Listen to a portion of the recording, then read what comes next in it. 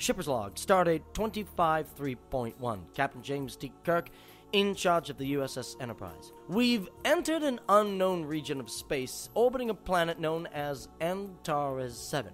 We've been in contact with the natives and creatures of the planet who have requested that me and Mr. Spock beam down to the surface of the planet in hopes that, in their own words, they may get off. We're not entirely sure what getting off means, however, we've run it through the Universal Translator with no success. For safety reasons, we'll be beaming down to the planet with Security Red Shirt Officer Ensign Cadaver, and we hope that this meeting will become a mutual one. Shipping.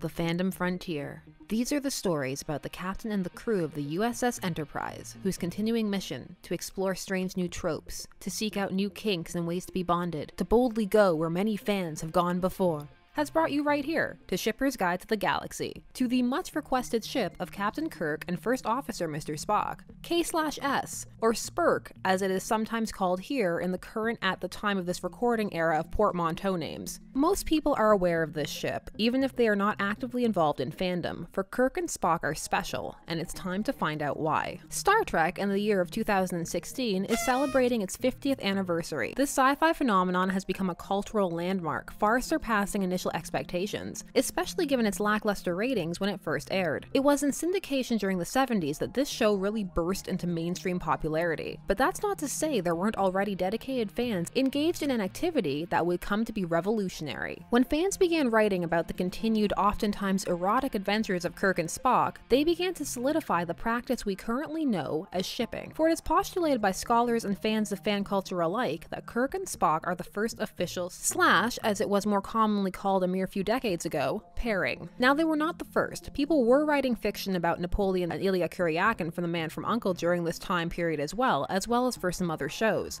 But the Star Trek fandom came to organize itself around this activity in a way that had never been seen before. So let's set the scene. It's the late 60s. You're a fan, and you feel the urge, that itch, to keep a story going. So you write one. But now what do you do with it? Enter not only the sharing circle amongst friends, but the fanzine. Fanzines can be defined as a non-professional and non-official publication produced by fans of a particular cultural phenomenon for the pleasure of others who share their interest. Fanzines can be traced back to the 19th century and started out in the sci-fi genre, for example for people who loved authors such as Lovecraft. Though in its earliest incarnation it was academic, people writing papers about the themes and motifs contained within said work and what they implied. Over time, however, it began to shift and transform to something more fun, and much less scholarly, revolving around the creation of new stories surrounding the original works. This occurred throughout the 20s through the 40s and eventually leading into the Star Trek era. These fanzines were circulated through the mailing service by subscription, much like a regular magazine, though the publishers most often received little to no compensation. Sometimes in lieu of payment, subscribers could also be contributors, submitting stories or art for the very magazine they would eventually receive. Printings were limited, and you had to be in the know to get involved, since fandom was still so niche and still had that aura of the taboo. Star Trek and the pairing of Kirk and Spock are unique in that it would become the first time a fandom would grow around this fanzine format, spreading itself to the point where there were independent fanzines dedicated to nothing but Kirk and Spock stories, something that before this pairing would have been unheard of. Back in the late 60s, early 70s, many stories were written and then passed around by friends, sometimes finding their way into zines without the original author's consent. It is thusly difficult to pinpoint the first Kirk and Spock story, but academics have suggested that it may be The Ring of Sojourn, a 40-page novella written by Jennifer Guttridge, published in Alien Brothers without her consent. The community surrounding these fanfics and zines was largely made up of housewives and those who had the time to dedicate to the creation of intricate stories and meetings for fan clubs and just while getting together in general. All things that take time, as anybody active in a fan community to this day can tell you. But what was it specifically about these two that ignited the imagination of the populace so? Well, at the heart of Star Trek lies the relationship between Kirk and Spock.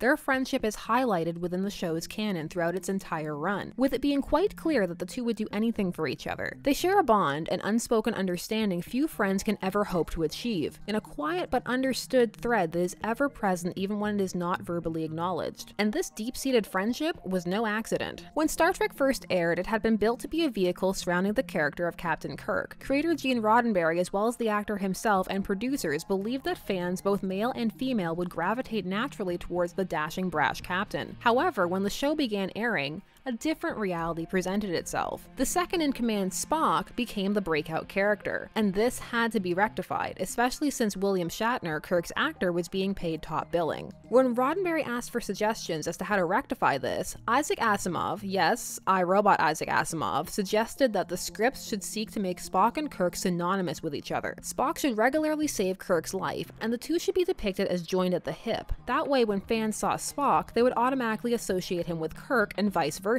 boosting Kirk's popularity by association. So that closeness is not imagined, and it's very deliberate, and fans were quick to pick up on it. From the outset, slash stories were not the only stories written, and the slash could also represent friendship. But as the genre developed, the romantic fiction began to overwhelm the platonic by a significant margin, creating one of the first ever shipping wars between fans who did not buy what at the time was referred to as the premise. The premise being the idea that these two were romantically involved. So there were people who supported the premise, and those who did not. As for canon acknowledgement, well, post-syndication, Star Trek's popularity began to spike, and fans organized themselves, not only with zines, but seeking out convention appearances. And by the 80s, the socio-political climate was such that some fans were bold enough to ask Roddenberry directly for confirmation, to which he had this to say: "Yes, there's certainly some of that. Certainly with love overtones. Deep love. The only difference being the Greek ideal. We never suggested in the series physical love between the two. But it's we certainly had the feeling that the affection was sufficient for that, if that were the particular style of the 23rd century. It's very interesting. I never thought of that before." Fanfiction for Kirk and Spock has existed for so long that the pair set up many of the conventions that are still in use today throughout multiple fandoms, and are currently the most academically studied fanfiction pair of all time. There have been essays upon essays discussing this pair's evolution, or how Star Trek itself can be considered homoerotic. One of the more interesting theories proposed came from Henry Jenkins, a fan theorist who suggested the idea of convergence. Convergence centering around the phenomenon wherein groups and communities within the online and digital era's participation and engagement with a text exercise their own agency, creating a collective fan intelligence through both approved and unapproved creations of their own with the text, exploring the idea that fans are potentially empowered enough to change the source text itself. Which is fascinating, since the question as to whether a clear and documented fan interest in either a certain pairing or a character can influence how a show's writers and creators mold the story is one that is often asked. Heck, the question came up a fair bit within the comments section of the Korosami video, so it's definitely a subject that could warrant more study, particularly in this day and age when fan culture is so active and so documented. So gathering research would not be as arduous as back in the 70s, when tracking the full scale must have been much more difficult. I, for one, would love to see the studies on what Jenkins deemed participatory media expanded upon, as fan culture has something to say about society. It may be fun and community building, but it is also unique and deserves to be acknowledged as such, not just as a fringe happenstance or joke. So Kirk and Spock, because of all the aforementioned, have numerous essays discussing why they can or cannot be. So let's get into the heart of the matter. Why are Kirk and Spock so shippable as characters? Well, as mentioned, their closeness, but also their contrastingly comparable personalities. Kirk is an assertive and charming man, warm and open, hard on his very often ripped open sleeve. He is dedicated to his friends and to his duty, and carries a secret cache of loneliness that is most oftentimes covered by his responsibilities, but sometimes seeps through. While Spock is logical and seemingly emotionless, keyword seemingly, for he is far from it. Intelligent and boasting of a variety of hobbies, Spock is a bit of an outsider due to his dual heritage and is seeking to belong and be accepted. And it is acceptance that is given without hesitation from Kirk, who accepts him wholeheartedly. The two men share a bond that often crosses over into the telepathic, as the two have had to be melded, or Spock has modified Kirk's memories before to give him peace of mind. And as telepathic contact was set up to be the height of intimacy amongst Vulcans, Kirk and Spock literally share the closest bond they could set out by canon.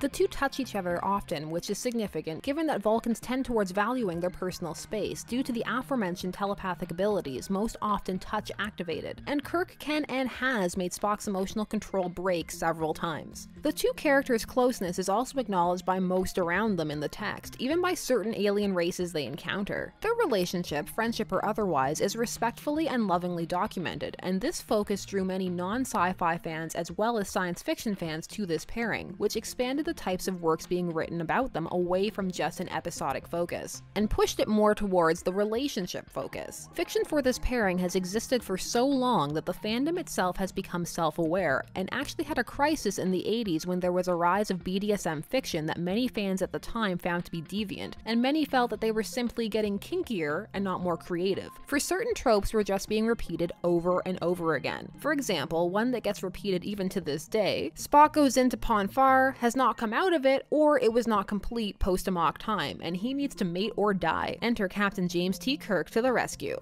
Captain's Log, Stardate 26531. Spock is currently suffering from the Pon farr, which is a reproductive cycle of the Vulcan species. He is currently experiencing great pain and anger, and therefore he must mate or he will surely die. That or he will tear the ship apart from the inside out. As captain of the ship, it is my duty to her and her crew, so therefore I have volunteered myself as a mating subject. Now I must go to my quarters and prepare. Kirk out. Okay, so why might you not ship it, even with its huge mountain of history and massive fan following, to the point that Kirk and Spock fics take up 90% of the fandom as a whole? And with the focus remaining ostensibly on these two, even with the pushing of the Spock-Uhura romance to the forefront, this has not changed even in the modern era with the reboots. Actually, the way the two timelines merge in fic writers' minds is quite, dare I say it, fascinating. But alas, a discussion for another day. So why aren't they shipped? Well, let's not throw Gen Fickers under the bus. When it comes to shows such as this, or any really, some people like to keep things platonic and focus on adventures or expanded storylines. Some see them as friends, or as romantic yet asexual lovers, or some other combination along the asexuality or aromantic spectrums. Perhaps you like Kirk gallivanting across the galaxy to boldly screw who no man has screwed before, which while crass, let's not lie, some episodes went down like that. There are just as many good tales to tell with these two men as dear close friends as there are of them together. Thankfully, the days of K/S wars are long behind us, and like the eugenics wars, let's leave them there. The bottom line is, lovers or friends, Kirk and Spock are amazing characters whose adventures will continue on for as long as there is Trek. They are the flagship pairing of all fandom, laying the groundwork for the evolution of the communities we now frequent and enjoy. So whether you ship them or not, they are historically significant to fan culture in itself. If you're not into Star Trek or can't deal with the acting and effects from shows back in the day, you may not have seen these two in action in their heyday, so you know what it's time for shippable moments, or in this case, since the whole show is a shippable moment, episodes for Kirk and Spock. Bonus points to me, because I low-key ship Spock and McCoy, so I get double the action. But then again, I also ship Deanna Troi with this one Vulcan she met in a Star Trek TNG tie-in novel. There's no hope for me. As for the reboots, Kirk and Spock's characters have not really changed that much. Spock is a bit more openly emotional and accepting of his dual nature, and Kirk is far more brash and irresponsible, but they've gelled much the same way, though it does suffer a bit from fans having to carry over their knowledge of how close these two were from the original series, since the films still need to work a little harder at earning the big moments they have between their characters. Fics and art about these two cover anything you've seen in modern day slash fiction. As for how these two blew up, these were some of the circumstances surrounding it. But to understand how it truly happened, sometimes things just align in just the right way at just the right moment. And here we are celebrating 50 years with these fantastic characters, a third film in the reboot franchise to excite us again at the time of this recording, and a new Star Trek series on the current horizon. It's a great time to be a fan when works can so easily be created and shared. It's really a gift, so thank you, Kirk and Spock. Live long and prosper. Are you guys Kirk and Spock shippers, or is there another TOS pairing in your sights? Also, please request all the Star Trek pairings. I'm just waiting for an excuse. Any excuse. Also, special thanks to Dave Walpole from the channel of the same name for doing his Kirk voice for me. He busted it out when I told him I was doing an episode on this, and I knew I had to have him do it. Check him out, he's really funny, and his How Not To series and Krylo Ren series are just a lot of fun. Thanks so much for watching. Don't forget to like, share, comment, and subscribe. Check out social media to stay up to date, and as always, stay tuned, for there are as many ships out there as there are stars in the sky.